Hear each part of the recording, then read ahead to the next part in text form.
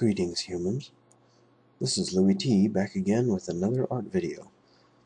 Sorry for my gruff voice. I am recovering from the flu or something, so I'm still got a little bit of a rasp to my voice. Okay, so this time I am doing a digital art painting. I think it's the first time I've actually recorded a digital painting from start to finish.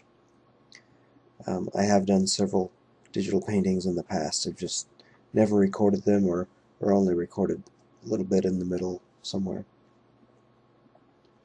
So anyway, I did skip a few places, but for the most part this is from start to finish. This time, instead of recording many hours of video and then compressing it into a shorter video, I recorded it as 1 frame per second, and the playback is 20 frames per second, so that is essentially 20 times speed. I'm using a Wacom Cintiq 12WX pen display, however you pronounce that. Wacom Cintiq. I think I've heard it pronounced Wacom Cintiq more often that way, so we'll go with that. My Cintiq came with a copy of Photoshop, but I don't use many Photoshop's features. In fact, I think everything I do here could be done in just about any painting program, but not Microsoft Paint. Wacom devices are very expensive, but there are alternatives for them too. I started here working in color, but as you can see, my colors are a little bit too vibrant. It seems that my Cintiq, the settings on it, or maybe just the way it works, it makes the colors a little bit desaturated relative to what they show up on other displays. So what I end up with is a picture that is too bright, and the colors are too saturated when I'm done. So at some point I switched over to black and white grayscale. There it is. So this way I can just concentrate on getting the lights and darks right, and I don't have to worry about what my colors look like. Lights and darks are tricky enough on their own without throwing in all the shades of the rainbow, or maybe I should say hues of the rainbow. I believe this is the first time I've actually finished a digital painting while using this starting with grayscale technique.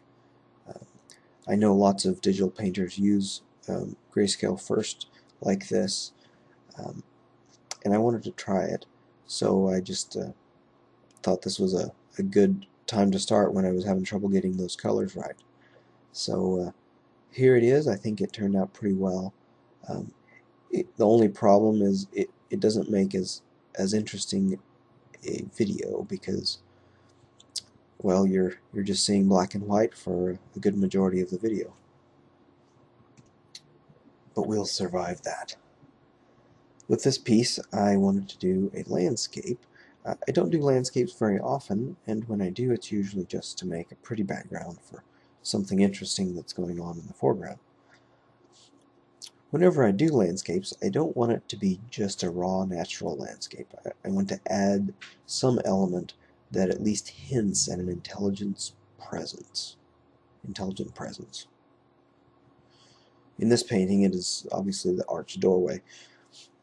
I already had a cave behind the waterfall, but I wanted something that hinted at a civilization. I had a blank area on the right side there, and right of the pool, so I wanted to just put something in that spot. Why I chose a doorway? Well, I wanted it to be a little mysterious. I could have put in any number of other things to fill the space and still accomplish the basic idea of there's a civilization or a people that live here or something going on, but with this kind of a strange doorway that the water just flows into and just kind of falls away, I felt like that added some thought, like you would make you think a little bit more about what's going on, because it raises a question of, you know, what exactly is happening here, that this doorway is just falling into the side of a mountain, and so hopefully it adds a little bit of mystery.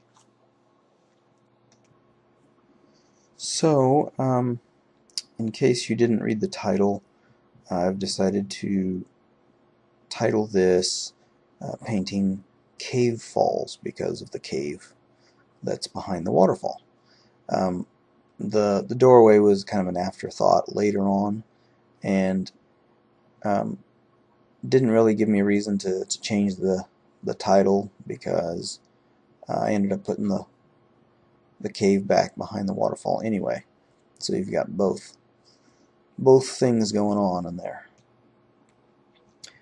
I mentioned before that I don't use very many of Photoshop's fancy features, but most of what I do is with just the brush tool. Pretty much all the marks you see me making is just the brush tool. If I want to make kind of a soft or blurry looking mark, like the mist coming off the waterfalls, that would be a soft brush, and that just means that the transparency is kind of a gradient from the center of the brush mark to the edge. It goes from opaque to transparent. And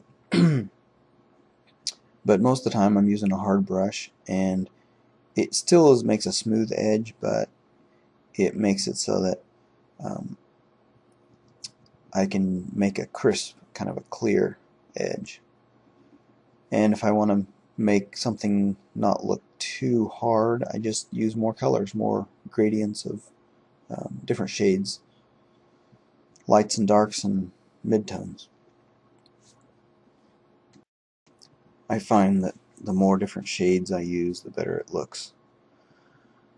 Also, I use the eraser tool. It's mapped to the back of my pen. I just turn the pen over and use it like a pencil eraser.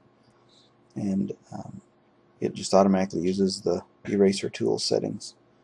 And of course I use selectors like where you just draw a rectangle around stuff. Also there's a way to draw a multi-sided polygon, and I use that once in a while. One thing I do use in almost every painting is the gradient tool, and I don't know, there you can see it up by the mountain. I used a gradient, just one layer that's a gradient that defines kind of the fog or distance fog that defines so that the bottom of the mountain looks kind of hazy, and the top of the mountain is not so hazy. It's more clear because it's up higher in the atmosphere. And I accomplished that with a gradient from just kind of a light gray that goes into transparent. Anyway, I also use the fill tool once in a while, but usually I'm painting everything by hand in the, just using the brush to fill in stuff. So I kind of ran out of stuff to talk about regarding this specific painting. So a friend of mine asked me to discuss what inspires me, and specifically if it's music or culture or anything like that. And I hadn't really thought about it. I do listen to music. Sometimes I listen while I'm drawing or painting, and sometimes not. Usually my motivation for listening is more just to block out something, but I do like to listen to music. I like lots of different kinds of music. Probably my favorite kind of music would be techno dance and many variations of that. But the funny thing is, I'm not really into the culture surrounding that kind of music. I don't have any inclination to draw or paint pictures about raves or disco balls or emo haircuts or anything like that. However, I did have an idea one time to do a drawing, specifically a whiteboard drawing, based on a misunderstanding of song lyrics. I think it's called a mondegreen. That's what it means to misunderstand lyrics or something like that. So there's this great track by Kylie Minogue called, I think the title is Too Much, and there's a line that goes something like, "It was a shockwave to my brain," but it sounds a little like it was a shark with tuna brain. So, first few times I heard it, I thought it said shark with a tuna brain, and it's like, that's interesting. And then I figured out what it really said, but I like my idea better. Anyway, I was gonna do this drawing of like a shark chasing a tuna, or maybe a shark with a can of tuna sticking out of its head, or something to that effect. Something that was really obvious. And I thought it would be really great to do that drawing and do a video of me drawing it, and have the soundtrack for the video the actual song. And sure, it's a great idea, but I don't have the rights, the copyrights, to actually use a commercially sold song in a video. I don't even think I could afford the rights to a popular song like that. Anyway, I actually did look into it one time. I was really set on making this video, so I was like, yeah, how do I find out if I can use a popular song in a video? I mean, I know people do it all the time, but there is laws about that kind of stuff, and I'm pretty sure I can't just do whatever I want without getting permission. So I looked into it.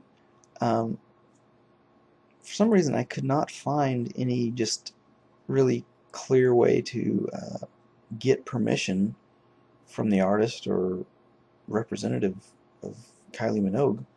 So I was just doing searches on the internet and found a website where they could like kind of be a broker to help you get access to stuff like that.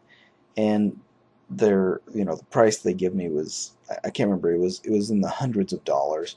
I was like, whoa, whatever, so much for that idea. So I kind of scrapped that idea. I would still love to do something like that, but that's a little beyond my budget, so maybe that particular one won't happen. But maybe someday I'll have some kind of access to a really good track that I can use in a video. I think drawing videos always look better with music accompanying instead of just somebody talking about it. But anyway, that's what you got. You got me talking about it. I don't know if you noticed, sometimes this video gets weird. When I was recording, sometimes it wouldn't do the full video. It's cut off a little bit, or scrunched up the screen into the corner. And there was some at the beginning that way, and then a couple sections here near the end. But it does get better at the very end, so keep watching, you're almost to the end.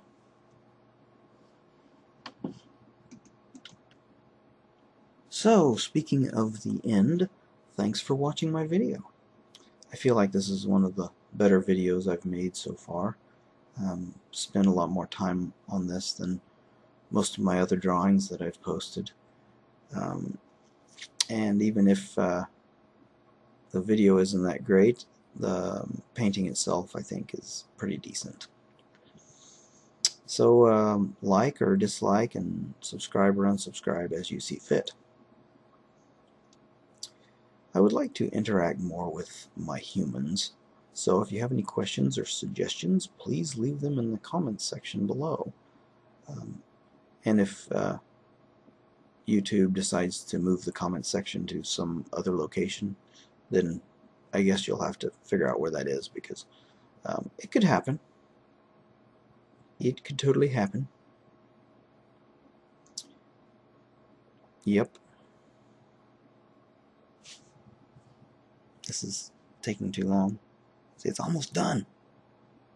It's almost done. Oh, I'm just doing some more shading in the grayscale. All up in there in the grayscale.